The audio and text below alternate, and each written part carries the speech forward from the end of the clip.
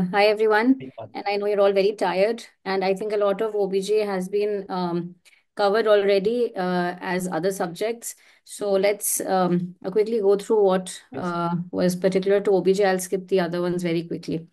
So there was a question on either two questions on MTP. The first one was opinion of two doctors is required as per the new Amendment Act for a period of gestation of what? So we all know that less than 20 weeks, it is one doctor, and 20 to 24 weeks, we require the opinion of two doctors. Again, this is a very commonly asked area. MTP is asked again and again. The other question, which was straight for the question was just one line: the minimum age for an MTP is what? And since nothing else was mentioned, the safest answer to mark is 18 years.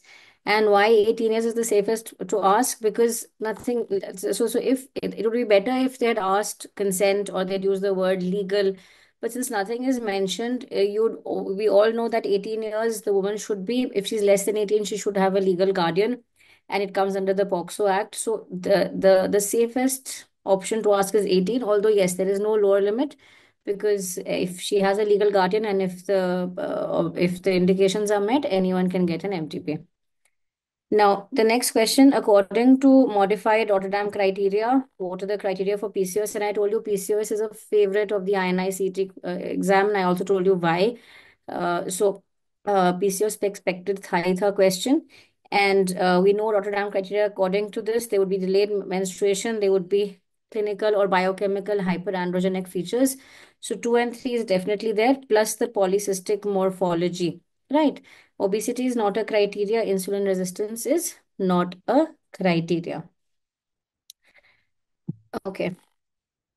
The next question was, which of the following does not cause fetal bradycardia? Again, a very straightforward question. Abruption, we know, causes fetal distress. Fetal distress can present as fetal bradycardia. Fetal head compression can cause fetal decelerations. It usually causes early decelerations, but the fetal heart does drop. Meconium aspiration, fetal distress, again, bradycardia. Maternal fever is going to cause tachycardia, and hence it's going to be not, I mean, maternal tachycardia will cause fetal tachycardia. Okay, so I'll just see what's all on the chat box also. Okay, we'll come to each question, don't worry. Other questions also coming in between. If legal was mentioned, spiry, then definitely 18 years. Otherwise, also safely 18 years, you can easily mark. Next question, the uterine stimulant, this also has already discussed, right? We all know dinoproston, that is PGE2, is used for cervical ripening or induction of labor. It is not used for PPH. The other prostaglandins, misoprostol and 15-methyl analog of PGF2 alpha. Sorry, this is PGF2 alpha, carboprost is used. Okay. Congenital heart failure was an option here. Okay, here. So I think meconium was not there, right? Congenital heart disease or heart block was there. Congenital heart disease. Okay, got it. Okay. Now this is that laparoscopy question which a lot of people are discussing. What was this? So the question that I got was that this is the laparoscopic image of a patient with infertility and delayed cycles with no tubal block. That means the tubes were patent. What is the probable diagnosis? Now remember, and I think bulky ovaries was mentioned in the question. Bulky ovaries was mentioned, and you can see also the ovaries are bulky. Okay, ovarian cyst was an option. This was not there probably. It was multiple choice. Okay, it was multiple choice. So here the answer is PCOS. Why is it PCOS? Because whenever you have these big looking ovaries without a well-defined cyst, both the ovaries are enlarged, there is infertility, there's delayed cycles, this is going to be PCOS. Okay, ovarian cyst was an option. I'm cutting out tube ovarian mass. This one is an option. Enlarged ovaries were there. They had mentioned normal uterus. Okay, they had mentioned normal uterus, and tubes were patent. Okay, fibroid was not there. Okay, fibroid nahi hai, theek hai. Bulky ovaries, it was bilateral. So this is PCOS, and it is a single question. It's not a multiple question. Okay, so this is very clear cut. And again, as I said, PCOS is a favorite of the INI. So this is again quite straightforward. Endometriosis, you'll see chocolate cysts, or you'll see the ovaries stuck to the back side of the uterus, kissing ovaries. Okay, fibroid is not there. Okay, got it. Fibroid नहीं है, ठीक है. A 50-year-old patient presents with an ovarian mass with ascites and omental caking. Ultrasound reveals solid components and the CA-125 was raised. Okay, so what is this? We know it's an ovarian tumor, and the most common tumor to present this way is a serous cyst adenocarcinoma.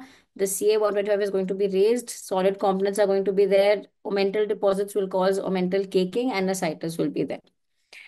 Okay, dispellage present. Okay, PCOS.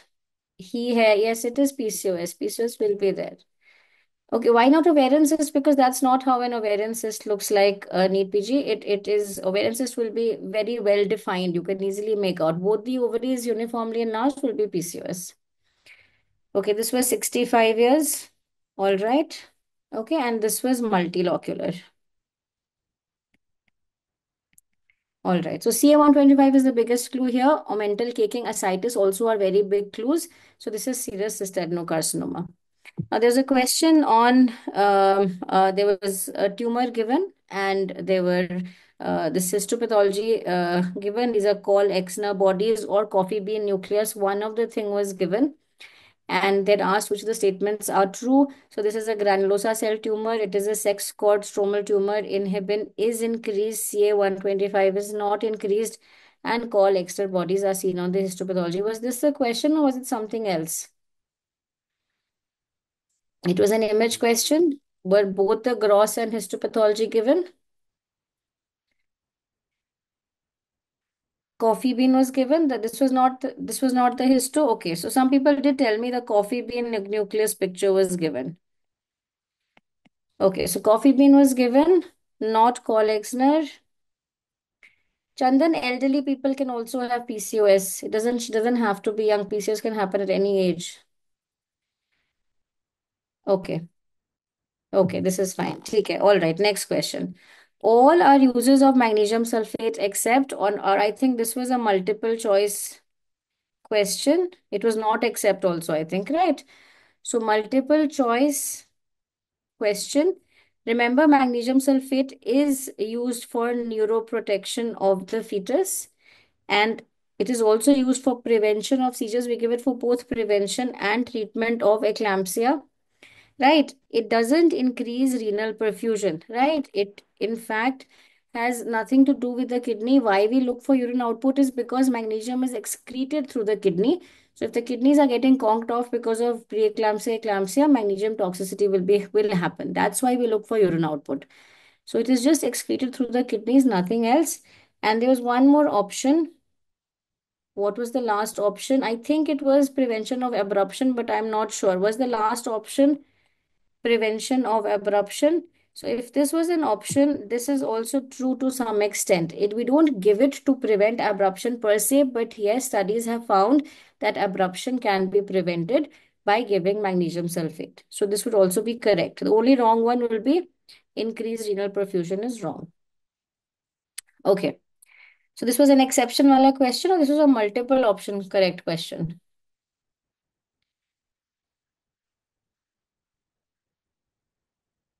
Okay, sorry, there's a bit of a lag. That's why it's taking such some time to see this. Wrong पूछा था, so it was not multiple choice. Okay, next question. The next question was an asymptomatic 29-year-old. I need help in this question also. 29 pregnant woman presents in the first trimester with urine culture showing E. coli. The most common complication associated with this. So this was a question on asymptomatic bacteriuria, and what I understand is that pyelonephritis was not an option because asymptomatic bacteriuria, we should note that in 25% of patients, it can cause pyelonephritis. Sorry, it can cause pyelonephritis, and this can lead to the most common complication is preterm, right? So chorioamnionitis is not there. Okay, it was a single choice question. Okay, all except. Okay, it can causes all, this is all except incorrect. So chorioamnionitis would be the incorrect option then. Okay, E. coli more than 10 to the power 5, that means significant bacteriuria, asymptomatic significant bacteriuria. Okay.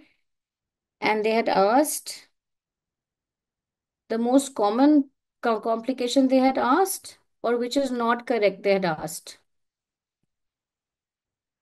Okay, miscarriage was an option.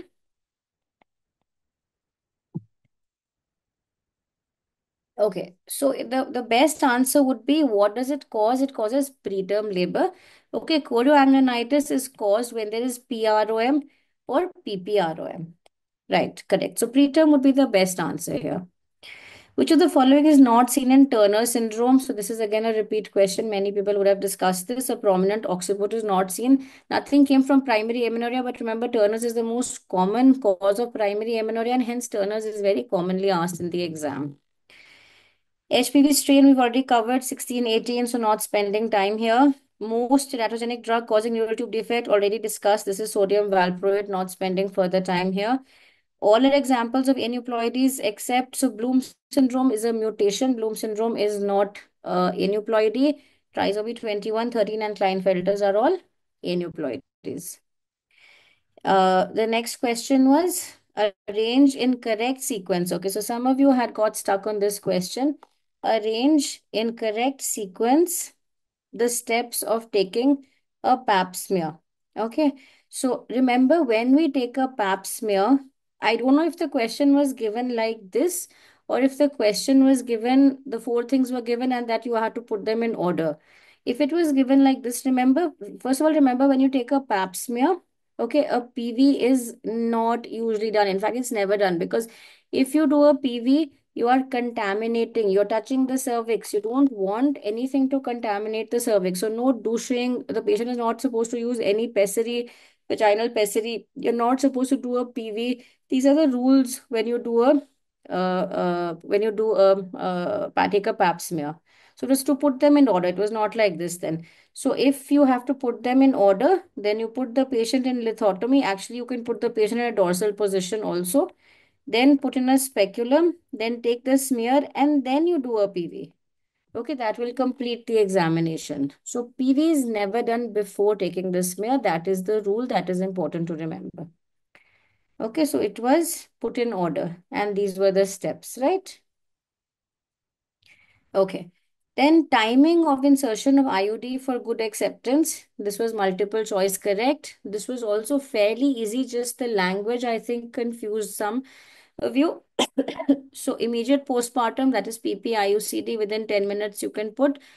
Within 48 hours of delivery, this is early postpartum. Again, you can put within 5 to 7 days of menses. That means postmenstrual. Postmenstrual you can put.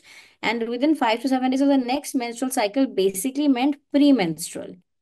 Okay, this you will not prefer not to put. Okay, so basically you can put in a copper T anytime as long as you're reasonably certain the patient is not pregnant. But we usually put it post-menstrual. We prefer not to put it pre-menstrual because the patient might actually be pregnant. So A, B, and C are the correct options.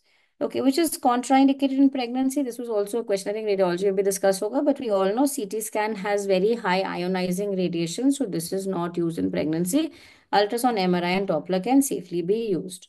So this was from my side, OBG.